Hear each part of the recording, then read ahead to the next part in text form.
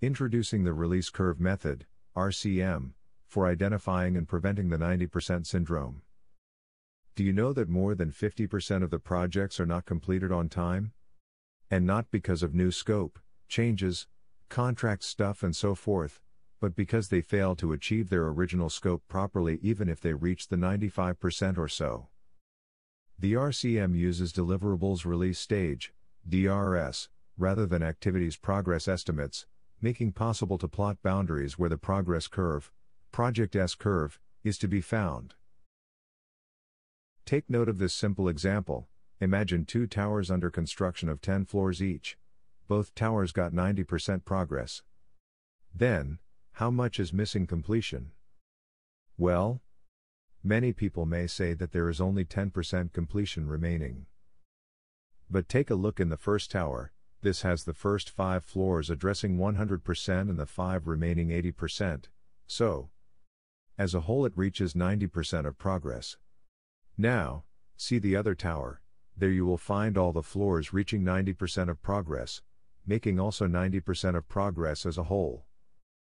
Now, get back to the first tower. How many floors have you already completed? Only 5. How many floors are not completed? These are the others 5, which then equals to 50% completion remaining. Then, the second tower, there you have no floor already completed. It means 100% left. Thus said, getting 90% of project progress does not mean 10% missing completion. The reason is that progress estimate is not equal to completion estimate. There is not an equality, but an equation, and this is it. Percentage of project progress, P3, equals to percentage of work in progress, WIP, plus percentage of work completed, Q3. All the traditional methods base on the left side of the equation. But the RCM bases on the right side, specifically the completion estimate. Then, the completion equation, also called the release equation, can be expressed as Q3 equals to P3 minus VIP. Completion estimates is primarily based on requirements achievement instead of quantities, and focus on deliverables, rather than on activities. There are 3 variations of the method. Those are the standard method, the simplified method, and the last planner-like method.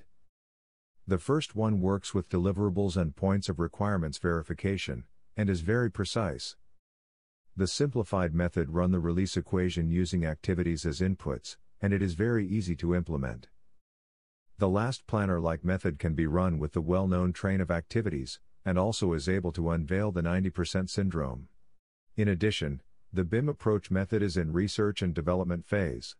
Now let's see an application running the release curve simplified method for a building project.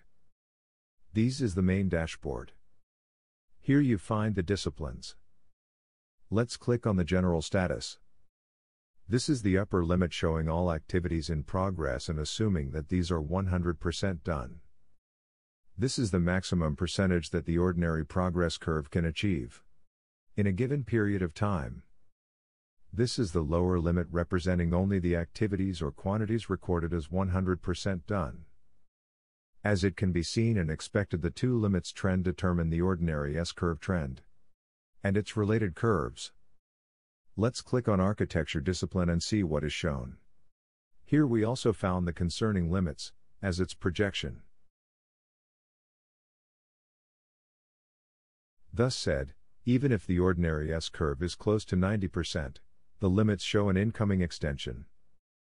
This kind of outstanding prediction is effective far before the S-curve reaches the 90%, then much more proactive actions over potential extension can be taken. In this sense, when traditional methods show a well-in-track progress estimates, the deliverable curve unveils the real completion stage and identify and makes able to prevent the 90% syndrome.